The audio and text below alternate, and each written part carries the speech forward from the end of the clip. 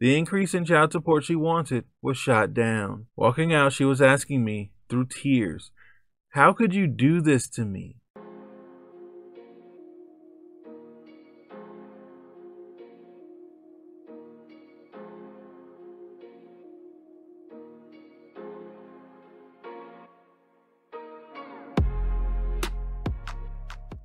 What's going on, everybody? Hope everybody's feeling good. Hope everybody's doing well. We are back with another story. Guys, I will put the link to this in the description like usual. You guys read the title? Let's get into it. So, be careful what you wish for. Pro-revenge. This is a mix of revenge and malicious compliance. Hopefully this is the right place. Background. Kinda long, but also important.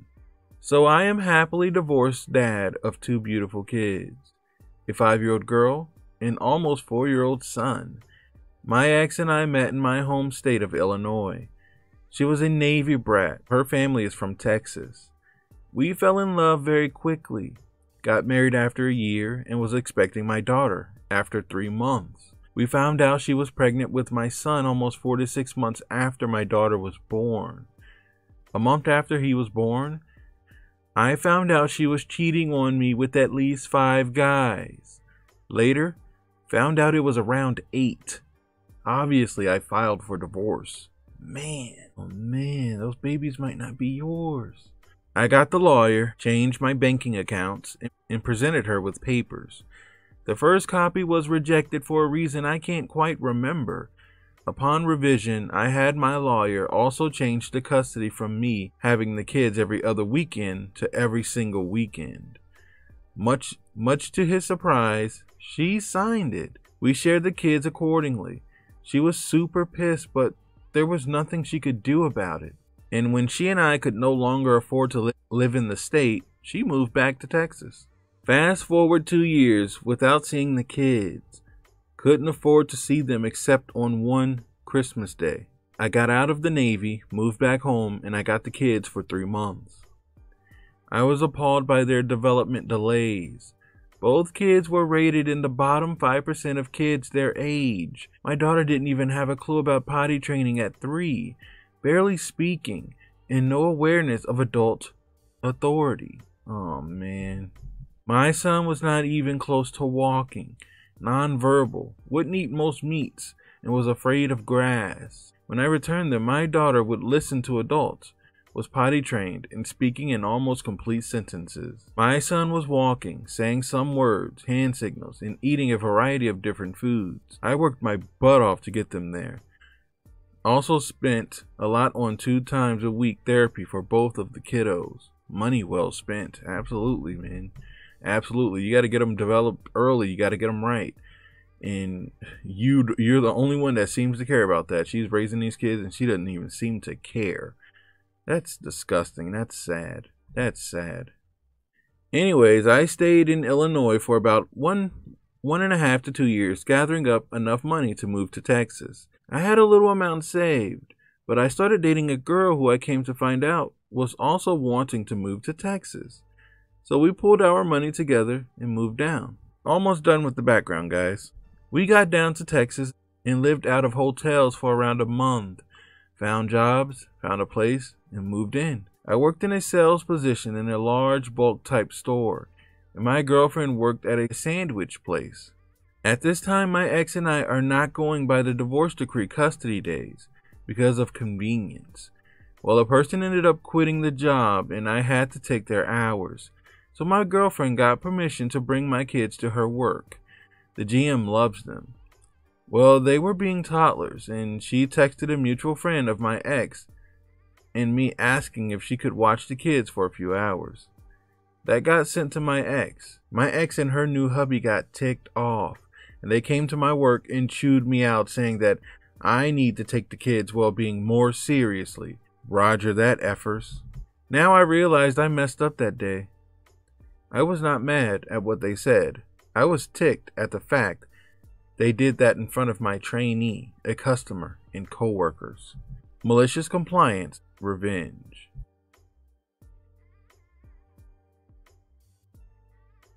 During my setup phase, I was not paying my full child support, which was kind of them, but that ended because I was now taking things more seriously. The next morning, I talked to my boss, told him what happened, and informed him that I could not work at the time specified on my divorce decree, because now that I am taking things seriously, I will now have the kids every weekend. I then transferred my ex the remainder of the child support, informed her that she was right and I needed to take things more seriously. So I will be by after work to pick the kids up after work for my court-appointed custody. She was confused but agreed. Then I called her on Friday evening to see if she has everything prepared for the weekend stay. Medications for my son. She flipped out saying they have plans all day Saturday and church Sunday morning. And she screamed, "What the F are you making these demands all of a sudden?" Well, I'm just taking the kids and our agreements more seriously. I ended up letting them have the kids Saturday and pick them up Sunday morning. I then informed my ex and her hubby that we would need at least a week's notice for any change in plans on weekends in case we had things planned. Generally, if they wanted to do something special with the kids, if we didn't have any plans, even at the last minute. Since I was taking things more seriously, my girlfriend and I kept very meticulous records of any injury, diaper rash, and physical appearance upon pickup. We would treat said rashes, note any changes in our little black book, then take a photo of the pages with a timestamp. When they returned, we would then note any worsening of any rash, injury, or non-treatment. We also signed the kids up for more therapy since they are still very much behind. This went on for a few months until, surprise, my ex had enough and brought me to court to force the changes she wanted. I presented the judge with everything, the doctor's notes I had from day one, the doctor's notes from my ex with conflicting information. These notes were things we would tell the state-funded therapist for my son, as well as all the expenses for the therapies I was giving my kids. Then I showed her our notes, the printed timestamp photos, and the many times any rashes would be present or worse when I got the kids. My ex broke down into tears since she brought her entire family and several friends for her support. The increase in child support she wanted was shot down, and instead was almost cut in half since I was making less than I was prior. The expenses I have for the kids, and my overall time with the kiddos. The change in custody she is so desperately wanting, well, the judge ordered it to stay the same, with the change of alternating Sundays. Slightly annoying. Walking out, she was asking me, through tears, "How could you do this to me?" To which I replied, I was taking things with the kids more seriously. He has some edits here. Let's check out these edits.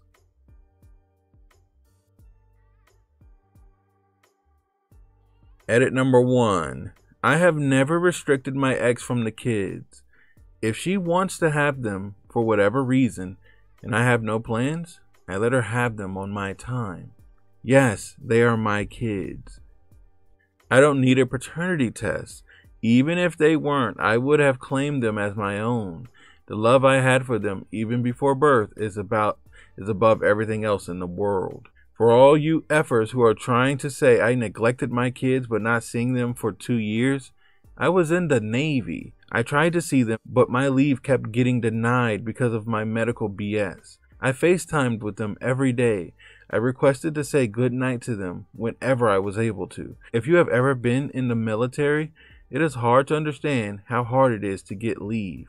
I didn't relocate immediately to where the kids were because of the $24K marital debt I was paying off. I was paying roughly $700 to that per month. I will take responsibility for the $10K of the spending. Once I had enough to survive 2 months without work, I moved down. That way I knew I could take care of my kids in Texas. The time I was in Illinois, I was living with my parents. Wow. Let me give my thoughts on this.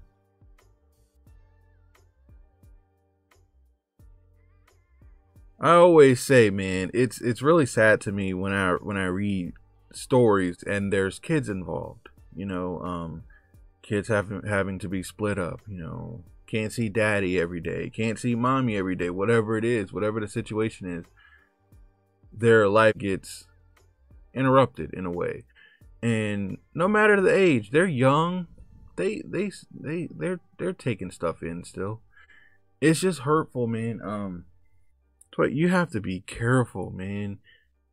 You got this woman pregnant. You married this woman and found out she was sleeping with 8 different dudes. And those are just the guys you found out about.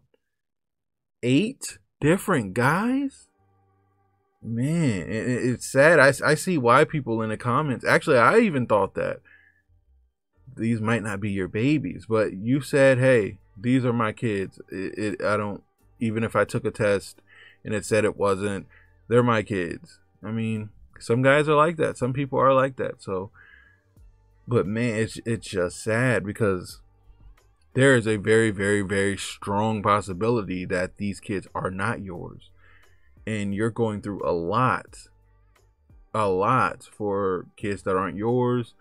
You know, you ended up with this woman who is just disgusting and nasty. It's a disaster, man. And with stories like this, man, I tend to just wish the best for the children. She's crying because she wants more money. Here's the thing, like, she knows the situation that you're in. Like, you're trying to get a good job and you're working.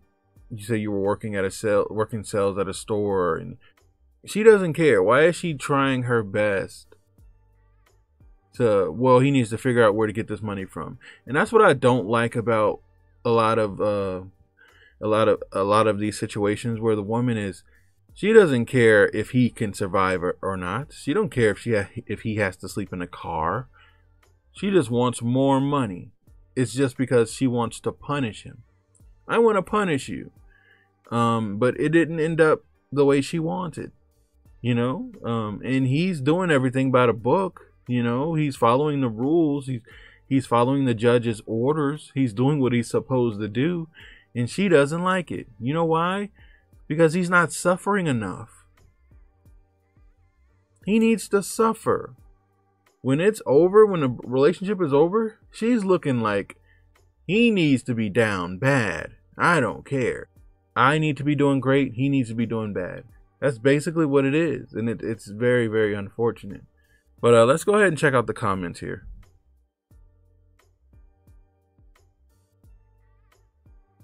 Someone said, she was asking me through tears, how could you do this to me?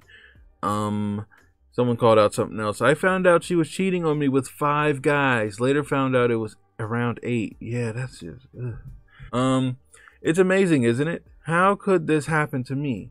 They never really want the answer to that either. Someone said, this is more common than you think for military spouses. What's that? The cheating? Yes. Seen more of that crap in my short time in than the 15 years since I got out. Yeah, mostly the cheating, but also the hypocritical attitude when they feel slighted. Real question, is that because in America the soldiers are held up like heroes and they are the heroes' wives, so they are entitled as F? Someone responded to that and said, not really. It's mostly because of the loneliness.